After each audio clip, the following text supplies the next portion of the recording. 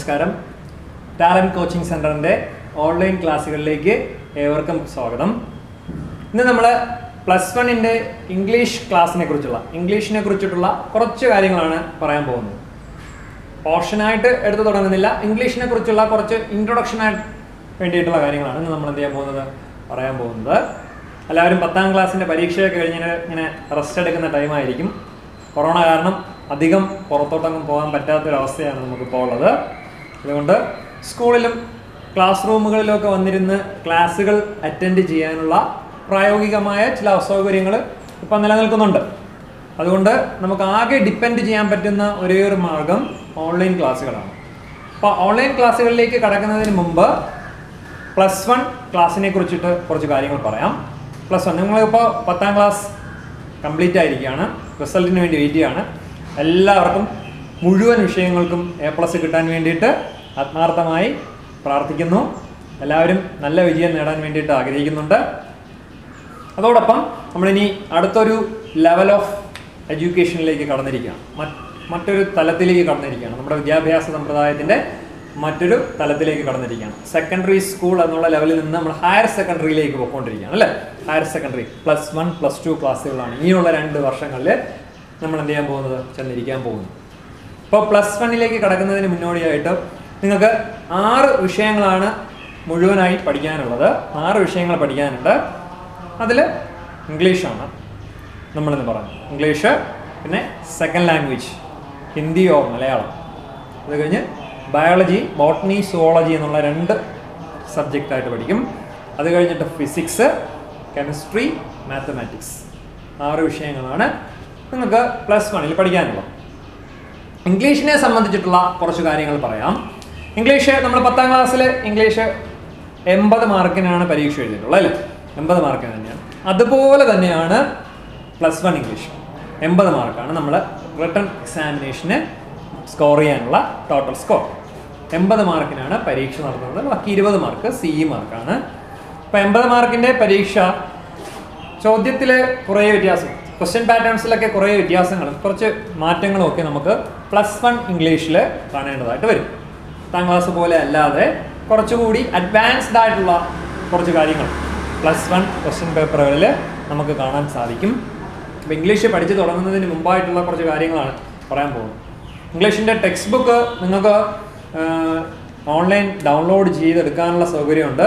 ഇല്ല എന്നുണ്ടെങ്കിൽ ഇപ്പോൾ +2 കഴിഞ്ഞവരുടെയോ കഴിഞ്ഞ കൊല്ലം കഴിഞ്ഞവരുടെയോ അതിന് മുമ്പത്തെ കൊല്ലം പഠിച്ചവരുടെയോ ഒക്കെ ടെക്സ്റ്റ് ബുക്കുകൾ നിങ്ങൾക്ക് വാങ്ങാവുന്നതാണ്.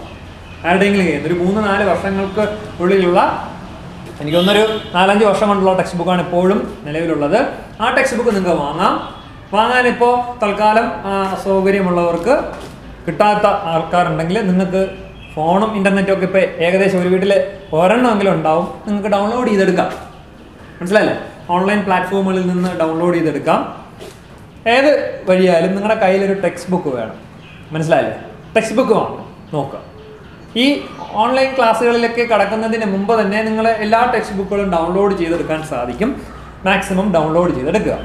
ഓക്കെ, അത് ഒന്നാമത്തെ കാര്യം. രണ്ടാമത്തെ കാര്യം, ഇംഗ്ലീഷ് 6 യൂണിറ്റുകളാണ് നമുക്ക് ഈ വർഷം ഉള്ളത്. ഇംഗ്ലീഷിന് 6 യൂണിറ്റുകളാണുള്ളത്. 4 ചാപ്റ്റേഴ്സ് വീതമുള്ള 6 യൂണിറ്റുകൾ. അതിൽ ഒന്നാമത്തെ യൂണിറ്റിനെ കുറിച്ചുള്ള ഡീറ്റെയിൽസ് ആണ് ഞാൻ ഈ ബോർഡിൽ തന്നിട്ടുള്ളത്. മനസ്സിലായോ? നമ്മുടെ +1 ഇംഗ്ലീഷിലെ ഒന്നാമത്തെ യൂണിറ്റിനെ കുറിച്ചുള്ള കുറച്ച് കാര്യങ്ങളാണ് ഞാൻ ഈ ബോർഡിൽ എഴുതിയിരിക്കുന്നത്. ആ യൂണിറ്റിൻ്റെ പേരെന്താണ്, പാഠഭാഗങ്ങളുടെ പേരെന്താണ്, ഇങ്ങനെയുള്ള കാര്യങ്ങളാണ് ഞാനിവിടെ എഴുതിയിരിക്കുന്നത്.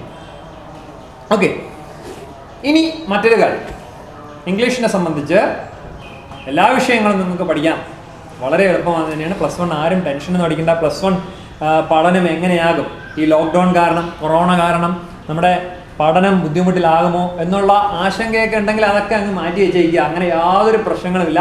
നിങ്ങൾക്ക് വളരെ സൗകര്യത്തിൽ, വളരെ എളുപ്പത്തിൽ +1 പഠിച്ച് നല്ല മാർക്ക് നേടാൻ സാധിക്കും എന്നുള്ള കാര്യത്തിൽ എനിക്ക് ഉറപ്പാണ്. കാരണം നിങ്ങളൊക്കെ +1 +2 കഴിഞ്ഞിട്ടാണല്ലോ വരുന്നത്. അതുകൊണ്ട് ആ കോൺഫിഡൻസോട് കൂടി തന്നെ എനിക്ക് നിങ്ങളോട് പറയാൻ സാധിക്കും. അതിനെ പറ്റിയിട്ട്, പഠനത്തെ പറ്റിയിട്ടുള്ളൊരു ടെൻഷനേ വേണ്ട. പിന്നെ ഉള്ളത് 10ാം ക്ലാസ്സിനേക്കാളും നമ്മൾ കുറച്ചുകൂടി എഫോർട്ട് എടുക്കും. ആ കാര്യം ആദ്യമേ തന്നെ പറയണം. കാരണം 10ാം ക്ലാസ്സിനേക്കാളും കണ്ടന്റ് നിങ്ങൾക്ക് കൂടുതലാണ്. എല്ലാ വിഷയവും, ഇംഗ്ലീഷ് മാത്രമല്ല, സെക്കൻഡ് ലാംഗ്വേജ് ആയാലും, പിന്നെ ബാക്കി സബ്ജക്റ്റ് ആയാലും. ഓക്കെ, എല്ലാം എന്താണ് കുറച്ച് ടോപ്പിക്കുകൾ കുറച്ച് കൂടുതലാണ്. പാഠഭാഗങ്ങൾ ചിലപ്പോൾ കൂടുതലായിരിക്കും, പാഠഭാഗങ്ങളുടെ കണ്ടന്റ് കുറച്ച് കൂടുതലായിരിക്കും. സയൻസിൻ്റെ കാര്യമാണ് ഞാൻ ആദ്യം പറഞ്ഞത്. കൊമേഴ്സ് ഉണ്ട്, ഹ്യൂമാനിറ്റീസ് ഉണ്ട്, ഇവർക്ക് എല്ലാവർക്കും അതിനനുസരിച്ചുള്ള വിഷയങ്ങളുണ്ട്. 6 വിഷയങ്ങളാണ് മുഴുവൻ മൊത്തത്തിലുള്ളത്. പിന്നെ VHSC ഉണ്ട് ഇവർക്കൊക്കെ. അപ്പോൾ എന്തായാലും 10ാം ക്ലാസ് വരെ പഠിച്ചതിനേക്കാളും കൂടുതൽ കണ്ടന്റ് നമുക്ക്, കൂടുതൽ ടോപ്പിക്ക് നമുക്ക് എന്ത് ചെയ്യേണ്ടി വരും, പഠിക്കേണ്ടി വരും. അതൊന്ന്. രണ്ടാമത്, ഇംഗ്ലീഷിനെ സംബന്ധിച്ച് നിങ്ങൾ ചെയ്യേണ്ട കാര്യങ്ങൾ കഴിഞ്ഞ വർഷം പോലെ നമ്മുടെ ടെക്സ്റ്റ് ബുക്കിനെയോ അത്യാവശ്യം ഗൈഡുകളെയൊക്കെ ഡിപ്പെൻഡ് ചെയ്ത് കഴിഞ്ഞാൽ 10ാം ക്ലാസ്സിൽ ഇംഗ്ലീഷിന് നമുക്ക് ഫുൾ മാർക്ക് അല്ലെങ്കിൽ A+ മാർക്ക്, A+ സ്കോറ് വാങ്ങാൻ സാധിക്കും. മനസ്സിലായില്ലേ? ടെക്സ്റ്റ് ബുക്കിനെയോ ഒരു എന്തെങ്കിലും അത്യാവശ്യം ഒരു ഗൈഡിനെയോ മാത്രം ഡിപ്പെൻഡ് ചെയ്താൽ മതി. പക്ഷേ +1 സമയത്ത് നമുക്കത് പോരാ. നമ്മുടെ റൈറ്റിംഗ് കപ്പാസിറ്റി, റൈറ്റിംഗ് എബിലിറ്റി കുറച്ചുകൂടി എന്ത് ചെയ്യേണ്ടതുണ്ട്, അപ്ലിഫ്റ്റ് ചെയ്യേണ്ടതുണ്ട്. മനസ്സിലായില്ലേ?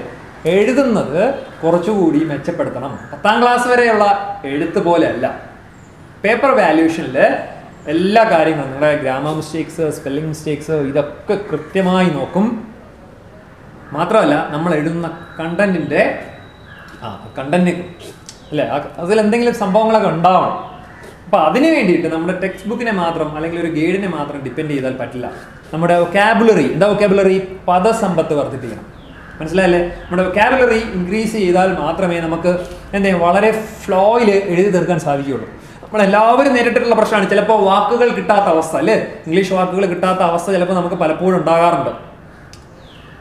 നമുക്ക് മലയാളം ഈസി ആയിട്ട് ഉപയോഗിക്കാൻ കഴിയും, കാരണം നമ്മുടെ മദർ ടങ്കാണ് മലയാളം. അതുകൊണ്ട് നമുക്ക് ഈസി ആയിട്ട് ഉപയോഗിക്കാൻ കഴിയും. നമുക്ക് അത്യാവശ്യം ഒരു വാക്കല്ലെങ്കിൽ അതിന് പകരം മറ്റൊരു വാക്ക് ഉപയോഗിക്കാനും എഴുതാനും ഒക്കെ ചിലപ്പോൾ സാധിച്ചെന്നിരിക്കാം. പക്ഷേ ഇംഗ്ലീഷിൽ നമ്മൾ ഡെയിലി നമ്മുടെ കോൺവെർസേഷൻ ഉപയോഗിക്കുന്ന ഭാഷയല്ല ഇംഗ്ലീഷ്. നമ്മുടെ മദർ ടങ് മലയാളമാണ്. പ്രത്യേകിച്ച് മലയാളികൾ അധികം ഇംഗ്ലീഷ് സംസാരിക്കാനൊന്നും ഉപയോഗിക്കാറില്ല, സംസാര ഭാഷയിൽ ഉപയോഗിക്കാറില്ല. അപ്പം അതുകൊണ്ട് തന്നെ നമ്മൾ ഇംഗ്ലീഷ് വാക്കുകൾ കിട്ടാനുള്ള ഒരു ബുദ്ധിമുട്ട് നമുക്ക് എന്ത് ചെയ്യാം, എഴുതുന്നതിനിടയിൽ ഉണ്ടാകും. ആ ബുദ്ധിമുട്ട് ഉണ്ടാക്കാതിരിക്കാൻ ഇപ്പോൾ നിങ്ങൾക്ക് ധാരാളം സമയമുണ്ട്.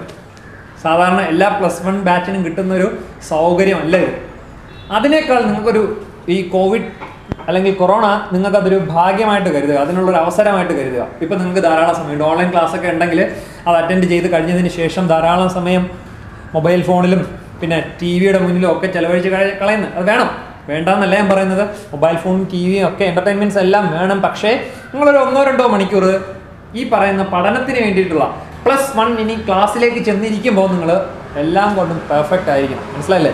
സ്കൂൾ ക്ലാസ്സിലോ മറ്റൊക്കെ ചെന്നിരിക്കുന്ന സമയത്ത് നിങ്ങളുടെ ബേസ്മെൻറ്റ് എന്തായിരിക്കും, റെഡി ആയിരിക്കണം. അതിന് വേണ്ടിയിട്ട് ഇംഗ്ലീഷിനെ സംബന്ധിച്ച് നിങ്ങൾ ചെയ്യേണ്ട കുറച്ച് കാര്യങ്ങൾ, അത്യാവശ്യമായിട്ട് ന്യൂസ് പേപ്പർ റീഡിങ്, മലയാളം പത്രമല്ല, അത്യാവശ്യം ഏതെങ്കിലും ഒരു ഇംഗ്ലീഷ് ഡെയിലി വായിക്കാനുള്ള ശ്രമം വേണം. എല്ലാ ദിവസവും ചിലപ്പോൾ നമ്മുടെ വീട്ടിൽ ഇംഗ്ലീഷ് പത്രം വരുന്നുണ്ടാവില്ല, അറിയാം. ഇതിനു വേണ്ടി ഞാൻ പറഞ്ഞതിൻ്റെ പേരിൽ ഇനി വീട്ടിൽ പ്രശ്നം ഉണ്ടാക്കി ഇംഗ്ലീഷ് പത്രമൊന്നും വരുത്താൻ നിൽക്കേണ്ട. നിങ്ങൾ ഈ ഒരു കാര്യം ചെയ്തത്, ആഴ്ചയിൽ ഒരു ദിവസം ഇംഗ്ലീഷ് പത്രം വാങ്ങിയാൽ മതി. ഒരാഴ്ചയിൽ ഏതെങ്കിലും ഒരു ദിവസം, ഞായറാഴ്ചയുള്ളതോ, ഞായറാഴ്ച ആകുമ്പോൾ കുറച്ച് പേജസ് കൂടുതലുണ്ടാവും, ഞായറാഴ്ചയുള്ള പത്രം വാങ്ങുന്നതായിരിക്കും നല്ലത്. പുറത്തുനിന്ന് 8-10 രൂപ കൊടുത്തു കഴിഞ്ഞാൽ നിങ്ങൾക്ക് ഇംഗ്ലീഷ് പത്രങ്ങൾ കിട്ടും. ഇന്ത്യൻ എക്സ്പ്രസ്സോ, ഹിന്ദുവോ, ഡെക്കാൻ ഹെറാൾഡോ, അങ്ങനെ ഏതെങ്കിലും ഒരു പത്രം നിങ്ങൾ വാങ്ങുക. അല്ലെങ്കിൽ നിങ്ങളുടെ വീടിനടുത്ത് വരുന്ന പത്ര ഏജന്റിനോട് പറഞ്ഞാൽ ആഴ്ചയിൽ ഒരു ദിവസം ഒരു ഇംഗ്ലീഷ് ഡെയിലി, ഒരാഴ്ച വായിക്കാൻ അത് മതി. നിങ്ങൾ ഒരു ദിവസം കൊണ്ട് തന്നെ മുഴുവൻ വായിച്ച് തീർക്കണമെന്നല്ല ഞാൻ പറയുന്നത്. ഒരാഴ്ച കൊണ്ട് നിങ്ങൾ ആ പത്രം മുഴുവൻ വായിച്ച് തീർത്താൽ മതി. ഒരു ഡിക്ഷണറിയുടെ ഹെൽപ്പോട് കൂടി വായിക്കുക. എല്ലാ വാക്കുകളും നമുക്ക് കിട്ടണമെന്നില്ല. അപ്പോൾ ഡിക്ഷണറിയുടെ ഹെൽപ്പോട് കൂടി വായിക്കുക.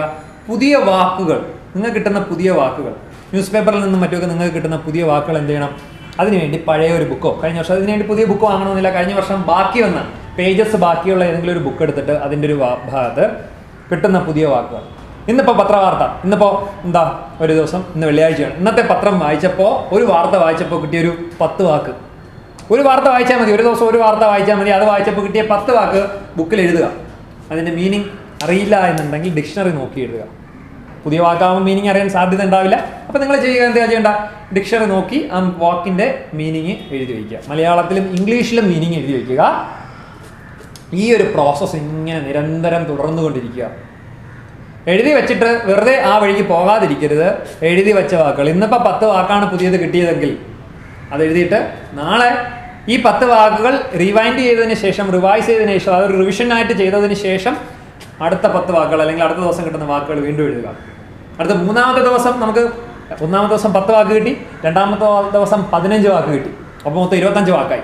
മൂന്നാമത്തെ ദിവസം ഈ 25 വാക്കും റിവ്യൂ ചെയ്തതിന് ശേഷം, റിവൈൻഡ് ചെയ്തതിന് ശേഷം അടുത്ത ദിവസം കിട്ടുന്ന വാക്കുകൾ എഴുതുക.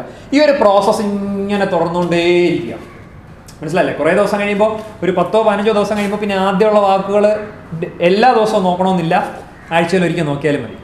ഒരു 50 വാക്കാകുമ്പോൾ അത് ഒരു വിധം ബൈഹാർട്ട് ആവുന്ന സമയത്ത് നിങ്ങളത് ഒരു തൽക്കാലം നിർത്തി വെച്ചിട്ട് സസ്പെൻഡ് ചെയ്തിട്ട് പുതിയ വാക്കുകളിലേക്ക് കോൺസെൻട്രേറ്റ് ചെയ്യുക.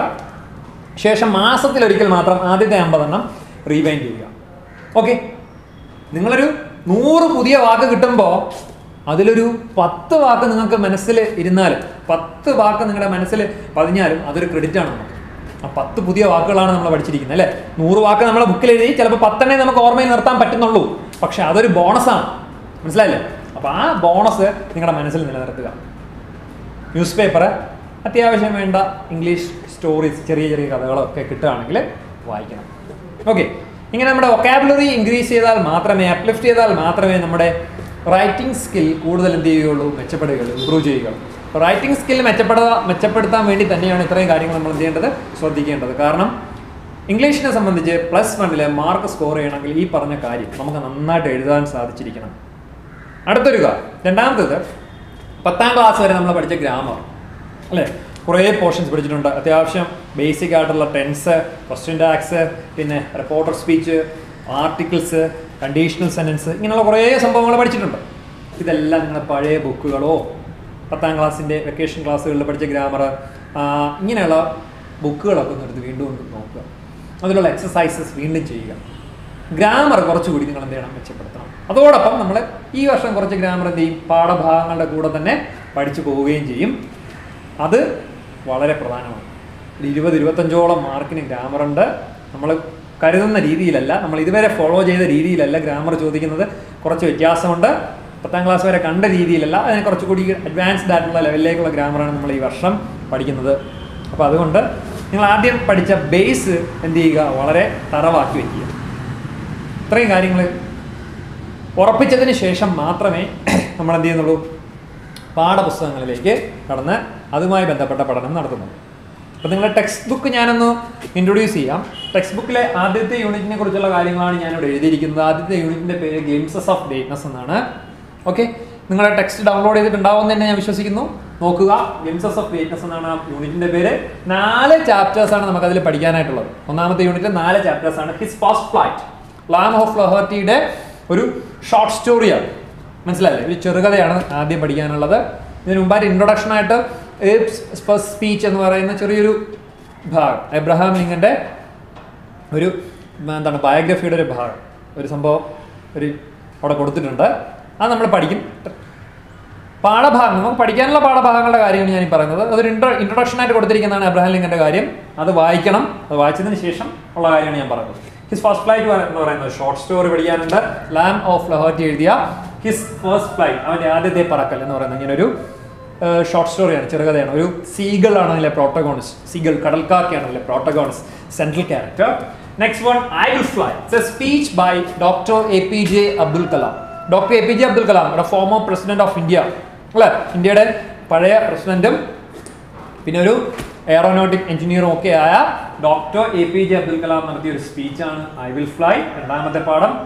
The third one, Quest for a Theory of Everything. ഇത് ഒരു ബയോഗ്രഫിയാണ്. Biography of the well known scientist, well known physicist Stephen Hawking. Stephen Hawking എന്ന് പറയുന്ന ആളെ കുറിച്ച് നിങ്ങൾ കേട്ടിട്ടുണ്ട് അല്ലേ? സ്റ്റീഫൻ ഹോക്കിങ്ങിന്റെ ഒരു ബയോഗ്രഫിയാണ്. ബയോഗ്രഫി, ജീവചരിത്രമാണ് നമ്മൾ പഠിക്കാൻ പോകുന്ന quest for A theory of everything എന്ന് പറയുന്ന മൂന്നാമത്തെ പാഠം. The last one, if it's A പോം ബൈ റുഡ്യാർഡ് കിപ്ലിംഗ്. നമ്മുടെ മൗംഗ്ലിയുടെ ജംഗിൾ ബുക്കൊക്കെ എഴുതിയ വ്യക്തിയാണ്. അദ്ദേഹത്തിൻ്റെ ഒരു പോമാണ് ഇഫ് എന്ന്. ഇത്രയും 4 പാഠങ്ങളാണ് നമ്മൾ ഒന്നാമത്തെ യൂണിറ്റിൽ എന്ത് ചെയ്യുന്നത്? ഡിസ്കസ് ചെയ്യുന്നത്. വളരെ ഇൻട്രസ്റ്റിംഗ് ആയിട്ടുള്ള 4 യൂണിറ്റുകളാണ്. വളരെ രസകരമായിട്ടുള്ള 4 യൂണിറ്റിലെ 4 ചാപ്റ്റേഴ്സാണ് നമുക്ക് ഒന്നാമത്തെ യൂണിറ്റിൽ ഉൾപ്പെടുത്തിയിരിക്കുന്നത്. അപ്പോൾ ഇത്രയാണ് ഇംഗ്ലീഷിലെ ഒന്നാമത്തെ യൂണിറ്റിനെ കുറിച്ചും ഇംഗ്ലീഷിനെ കുറിച്ചും നമുക്ക് ഒരു ഇൻട്രൊഡക്ഷൻ എന്ന നിലയിൽ പറയാനുള്ളത്. ഓക്കെ.